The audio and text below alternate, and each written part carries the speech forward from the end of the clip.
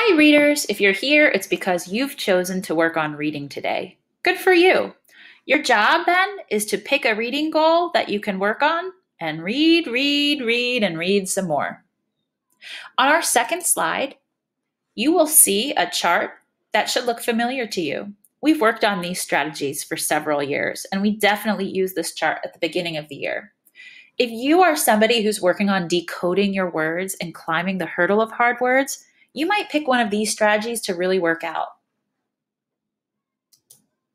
If you're somebody who wants to work specifically on a nonfiction goal, these charts are here to help you. If you are not seeing something that you really like on these charts, you might click here for a reading progression. You will open a new link that looks like this. And it's going to be a long document. It's actually 4 pages.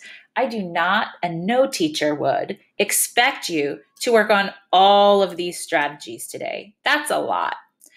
You might think about one thing you're working on from here. So if you're working on your comprehension, you might go to the literal comprehension section and say, ooh, orienting. Let's see, before I read, I preview the text.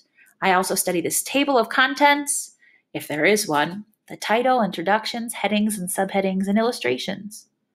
I do this to decide what to read and also to predict the major subtopics I will learn about.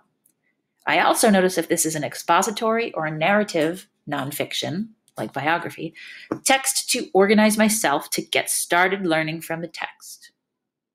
So you think like, first I'll probably learn, then I think I'll learn. So if you're working on previewing, this might be what you pick. Maybe you do that really well and you want to go down to fluency. You want to make sure that the reading voice inside of your head helps you to understand the text. So you're going to pick from any one of these things on this 4-page document.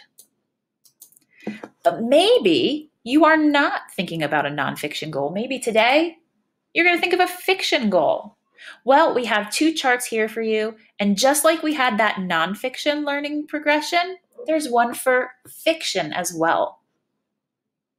So when you click on that link, you'll see another document. This time it's 5 pages. But again, you should not be worrying about doing all of these things. Pick just one, maybe 2, and say, you know what? I think I need to really track the story elements. I need to think about what's happening and how much time goes by in a story.